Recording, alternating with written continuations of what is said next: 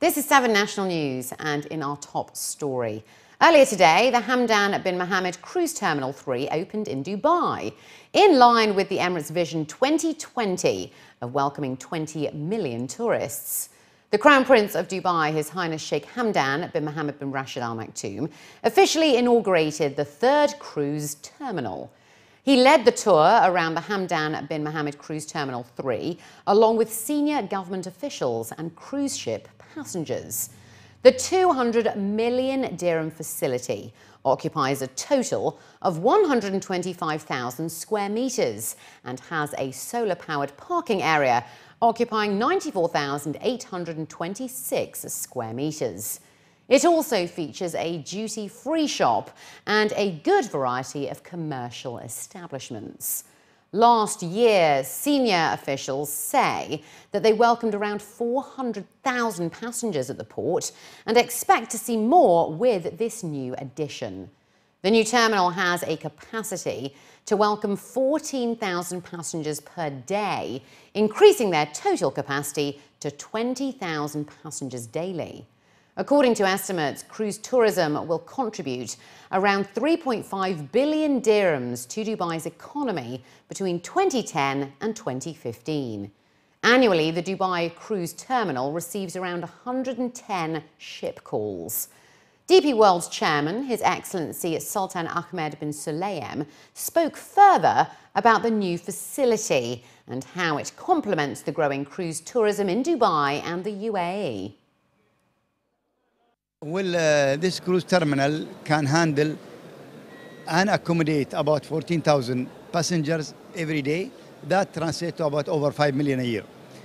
This cruise terminal is equipped with amazing facilities and allows the authority to allow the passenger to move very quickly. The building itself actually is built as a green building. We got a certificate.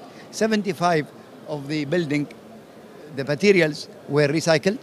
Also, there is an air conditioning system that uses less energy.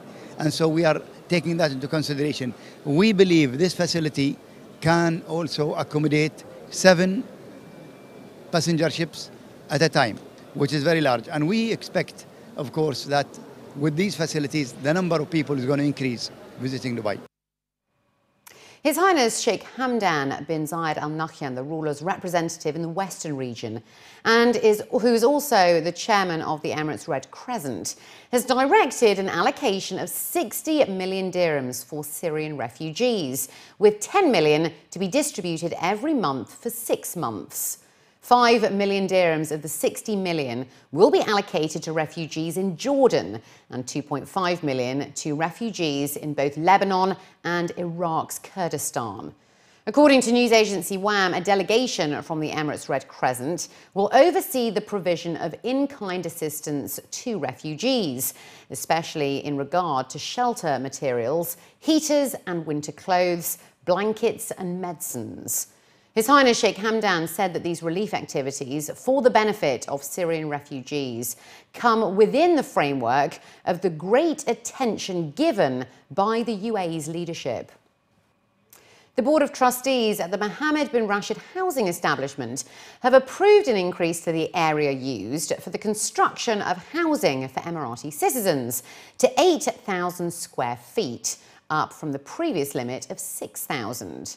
Sami Abdullah Gargash, the chief executive of the Mohammed bin Rashid housing establishment, said that the new resolution adopted by the establishment includes increasing the housing area to cover the construction of a villa and external areas, and without a set limit on the value of the contract. Gargash said that previously the organisation requirements specify a limit of 6,000 square feet and that the project does not exceed the value of 2 million dirhams.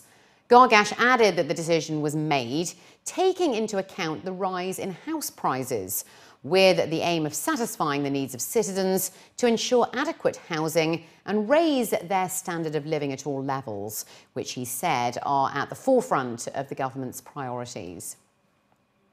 The 11th edition of the Dubai International Film Festival opened with a glamorous red carpet at the Madinat Jumeirah on Wednesday night. Hollywood, Bollywood and Arab celebrities came together to celebrate cinematic works of art created by both established and upcoming directors.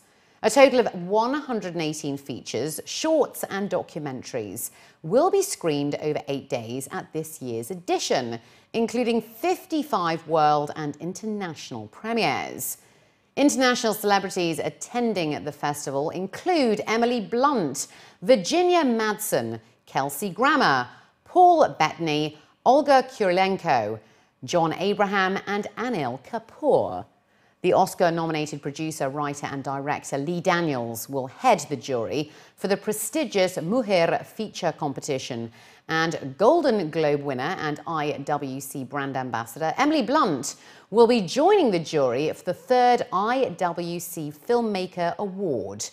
The award offers a $100,000 cash prize to one winning filmmaker. This year's Lifetime Achievement Awards will honour the prominent Egyptian actor Noor El Sharif, whose 47-year career has seen him produce and star in leading Arabic language films. And Indian singing legend Asha Bhosle, who has recorded 12,000 songs for over 850 films. DIFF's chairman, Abdul Hamid Juma, spoke about how the festival has evolved over the last 11 years. This is our 11th year, building up on where we started, 2004.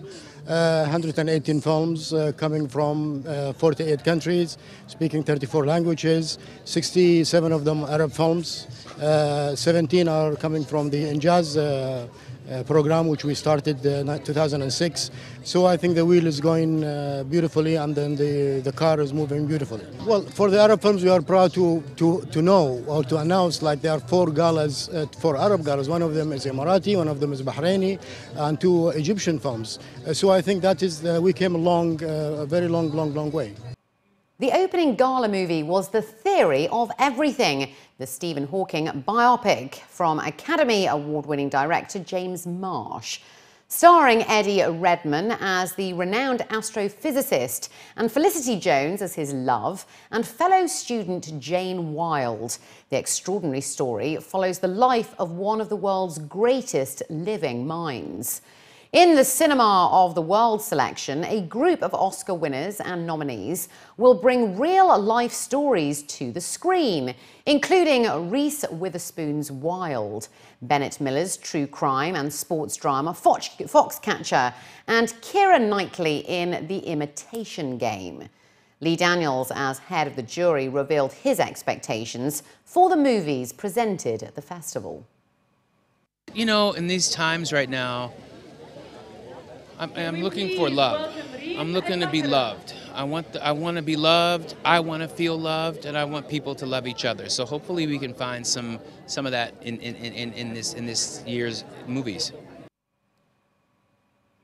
7 UAE beaches have been awarded blue flags in recognition of a significant increase in environmental standards for 2014-2015.